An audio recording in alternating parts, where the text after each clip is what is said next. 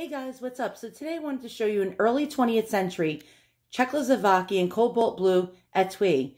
And an etui is a fancy holder for all sorts of things, including like sewing notions and cosmetics. And this particular one was made to hold a decanter bottle. And going around it with these little holes would be like little shot glasses. So these are quite pretty. You see these quite often. So a lot of people think these were made in the 20s. But there's no way in hell that these were made in the 20s because we had the Prohibition era.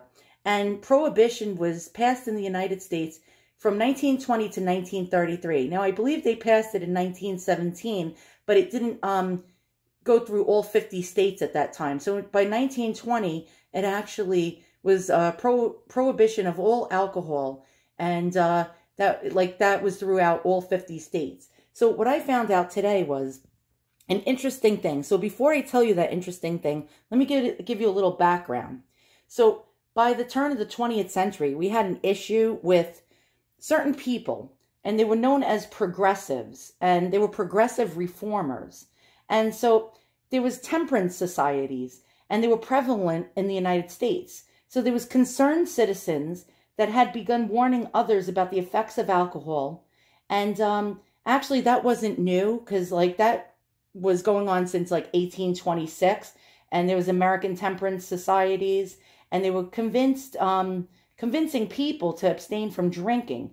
Now, not long after, the Women's Christian Temperance Union pledged not only to ban alcohol and drugs, but to improve public morals. So there was anti-saloon leagues that were formed, and they were formed in 1893, and eventually became a powerful political force in helping to pass a national ban on alcoholic beverages.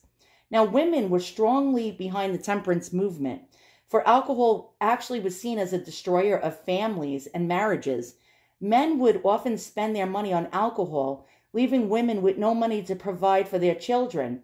Factory owners also supported temperance as well because of bad work habits that were generally kept up with people that were alcoholics or people that drank alcohol. So there was people behind trying to get the government to pass prohibition. Well, they did. And the bootleggers actually prospered. So we had the mafia back then who would actually make gin and all different kinds of alcoholic beverages in their bathtubs.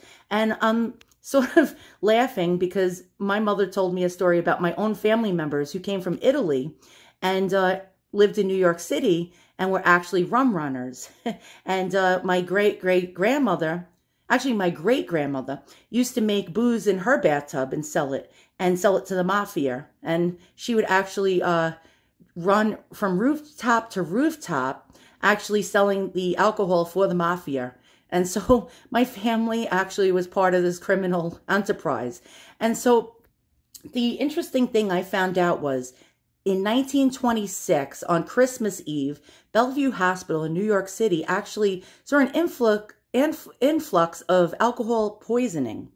And now that was nothing new because the mafia would make witch's brew in their bathtubs, like my great-grandmother, and they would actually have very poisonous ingredients in it. Not only that, the mafia would actually steal industrial grade alcohol and sell it as beverages. So the industrial grade alcohol was used in the makings of certain things like gas and all sorts of public commodities that were not used to drink, but to make products.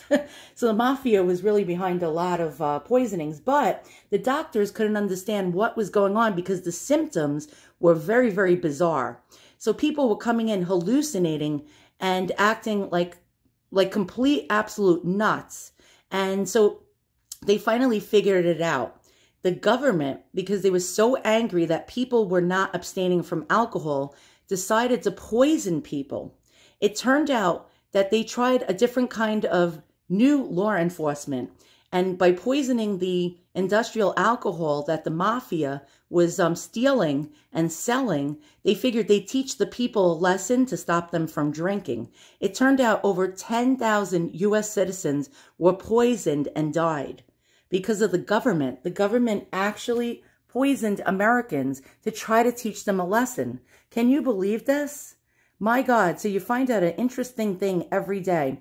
Now, in my opinion, I don't believe the government should have the right to actually ban any vice. I don't drink and I don't do marijuana, but I don't like Big Brother telling me what to do. Pretty much like a nanny or a parent. I don't like that at all. As a matter of fact, if I lived in the 1920s, I would have probably been making gin in my bathtub like my great-grandmother to smite the government, telling me what I should do and what I couldn't do. And especially the progressives. The progressives are very dangerous. Even in today's society, they like to ban everything. So if you have a vice that you like for my example, my vice is collecting antiques and buying antiques. My husband is like the government. He tries to prohibit me from buying antiques. But if I have to sneak to get all these things in the house, I will. So my husband is not going to be very good at enforcement. So once again, thanks for watching. And yeah, so the government actually killed people in the 20s to stop them from drinking. So long.